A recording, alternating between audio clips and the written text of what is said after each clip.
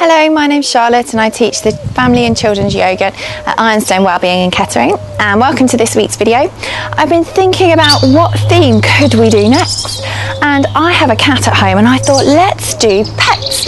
I have friends that have all kinds of different pets, so I thought of as many pets as I could to try and move our bodies into different animals that we would have during our home. Okay, so this might sound a bit strange, but our first pet is going to be an alpaca. Now, I have a friend who has alpacas in a field at the back of her house. Her name is Roz. Hello, Roz. So for alpaca pose, let's start with alpaca pose. We place 1 foot forwards, the back leg is straight, the front leg is bent, and we send the hands up above our head. I'd also like to tribute this to Louis, who is a big alpaca fan. So sending the hands all the way above our heads, lovely. So that's alpaca pose on one side. Step your foot together and the other foot back, taking the hands above the head for alpaca pose on the other side. Excellent, well done. After alpaca pose, we're going to parakeet pose. Now, a parakeet is a bird, a green bird, a bit like, if you've ever read Mr. Magnolia, he has parakeets that pick holes in his suits. So placing 1 foot forward and 1 foot back, arms out to the side for wings, and then we lift the back leg into parakeet pose. Well done, placing the leg down, the other leg back, lifting the leg up for parakeet pose. Well done. And placing the leg down. Excellent. After that, it's pony pose. Now, we have some little ponies in our village that get walked around from where they live. They're stabled all the way to their field. So for pony pose, we have our feet nice and wide, hands together at our heart, and we bend down into pony pose. Well done. Try and keep the chest up and your head up, but bend the knees, pushing the knees back. Excellent. After pony pose, step your feet a little bit closer together and go down into frog pose. Okay, so this is frog stretch. You might have frogs in your pond, in your garden.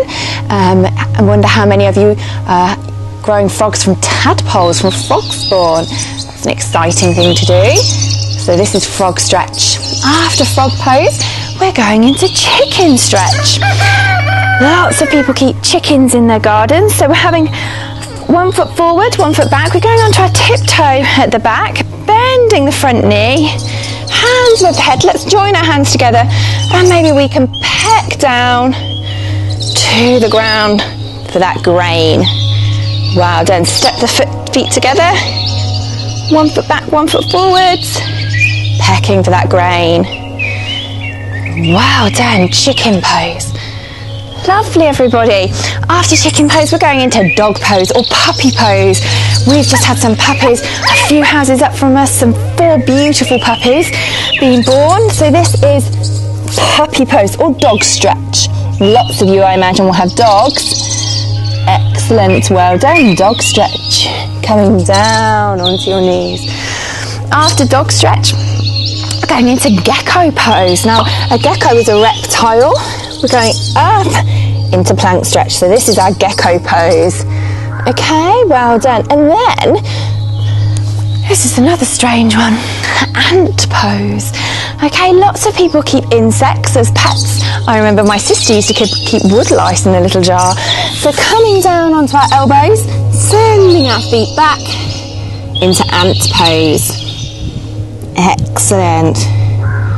Well done. After ant pose, we're going into goldfish stretch. I imagine lots of you have goldfish at home in your bowls. So we come and lie on our tummies, hands go behind us by our sides, and then we lift our chest up, lift our legs and our arms up. Excellent for goldfish pose. Well done. After goldfish pose, we have snail pose. Now, our friends in Belgium had some snails for a short period of time. Hello to Augusta. We come down onto our hands and we put our legs back for snail pose. This is our snail stretch. Well done. After snail stretch, it's kitten stretch or cat stretch. So coming onto our hands and knees, let's turn into an angry cat. So we round the back, pushing through our hands, sucking our belly button up to our spine, and then going back to a straight back, and then pushing up as if we're an angry cat. Excellent. And then coming down to a straight back, and pushing all the way up like an angry cat. Coming down. Well done. After kitten stretch, it's ferret stretch. So one leg back and the opposite arm forwards for ferret stretch. Well done. And swapping arms and legs. So we're having opposite arm to leg. Well done. And coming down. After our ferret pose, it's lizard stretch. So we come up into plank pose and then we bring one leg forward for lizard stretch, taking that leg back, that leg forwards for lizard stretch. Well done. And then keep changing your legs. Well done. After our lizard stretch, we have parrot pose. So for parrot pose, we're bringing our knee forwards. Now, you've got a straight leg at the back there, like that. And you can keep on your hands if you want to, or you can come down onto your elbows. It's entirely up to you. And then we swap knees, so we take one leg forward and the other leg back into parrot pose on the other side. Well done. After parrot stretch, we're going into tortoise stretch or turtle stretch. Okay, so stretch the arms forward, placing the head all the way down to the ground into tortoise or turtle pose. Well done. So our back becomes the hard shell of the turtle. Excellent.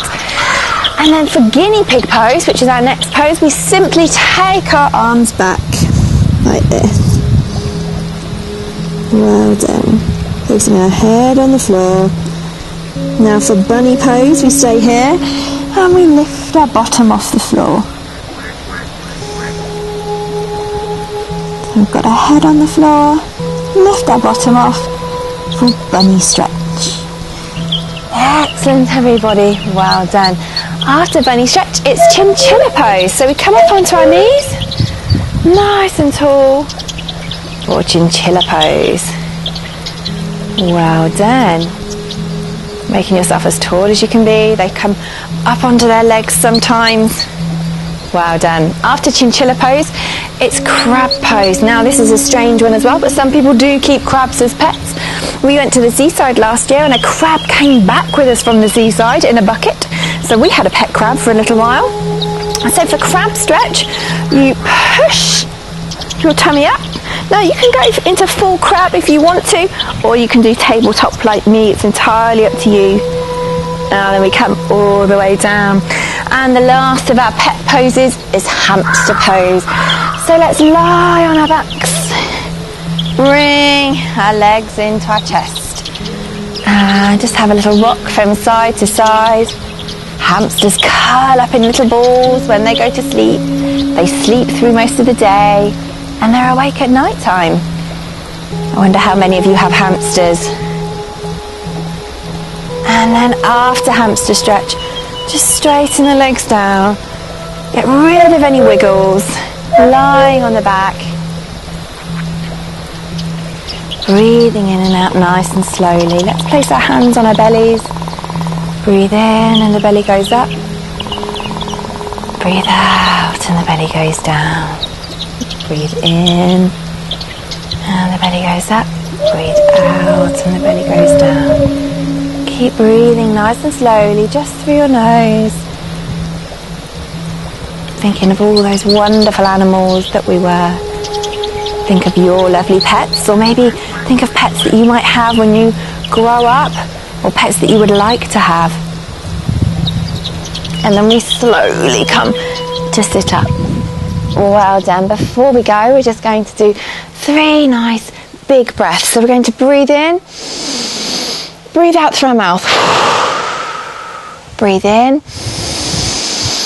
Breathe out. Breathe in. Breathe out. Well done. Placing the hands together, and let's say that very special word before we go. Namaste. Well done, everybody. I can't wait to see you next week. Bye bye.